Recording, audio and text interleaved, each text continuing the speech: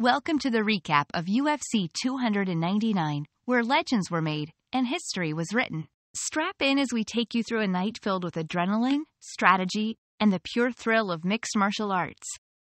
Sean O'Malley, the bantamweight champion, put on what Dana White called a clinic against Marlon Chito Vera. Landing over 50% of his 344 punches, O'Malley showed why he's now the biggest star in bantamweight history.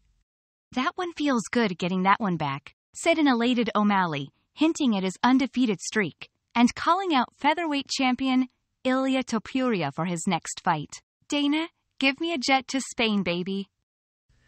Dustin Poirier also made headlines by knocking out Benoit St. Denis, tying for the fourth most wins in UFC history. Meanwhile, Jack Della Maddalena extended his winning streak to 17 with a stunning knee to Gilbert Burns' head. UFC 299 wasn't just another event. It was a spectacle where warriors tested their mettle, legends were forged, and the future of shone brighter than ever. Until next time, keep fighting, keep winning,